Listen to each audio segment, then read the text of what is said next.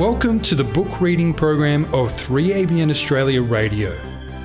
Does your faith need a boost?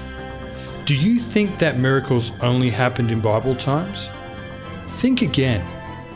Compiled by Remnant Publications, the book Get Ready for a Miracle recounts true stories that prove that when we step out in faith, God displays His power in undeniable ways. Here is our reader, Harker. This story is entitled Handwriting on the Wall.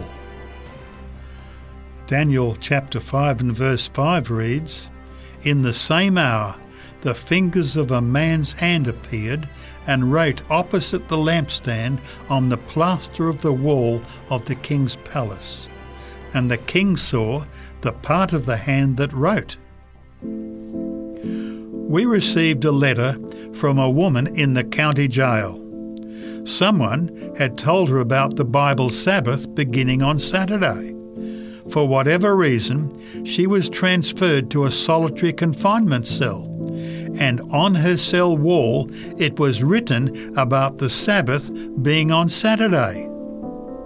Then she received a gift package from the Christmas Behind Bars program while in the county jail.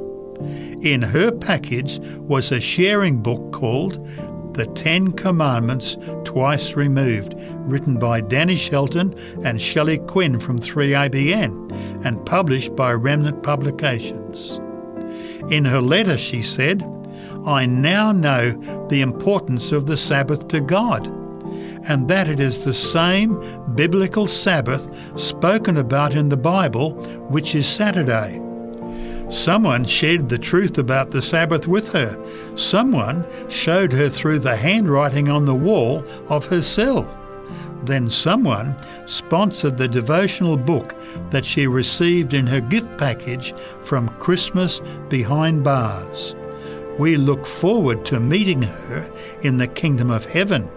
If she remains true and faithful to her newly found truth, it will be a joyful day when we meet the individual who wrote on the wall in that tiny, solitary confinement cell in the jail.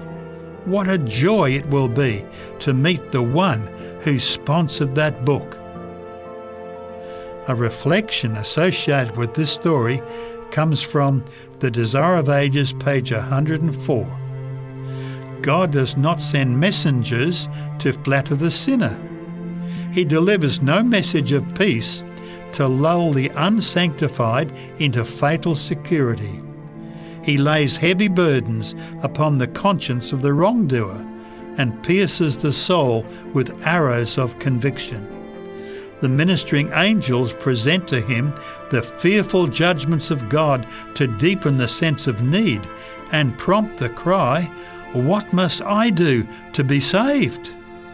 Then the hand that is humbled in the dust lifts up the penitent. The voice that has rebuked sin and put to shame pride and ambition inquires with tenderest sympathy, "What wilt thou that I shall do unto thee?" This story, entitled Handwriting on the Wall, was written by Lemuel Vega, founder of the Christmas Behind Bars project, located in Bluffton, Indiana. Its mission is to share Christ's love to those behind bars, not just on Christmas, but 365 days per year. You can find the information on their website, christmasbehindbars.org. You've been listening to the book reading program by 3ABN Australia Radio, featuring Get Ready for a Miracle. For more information about this book, visit remnantpublications.com.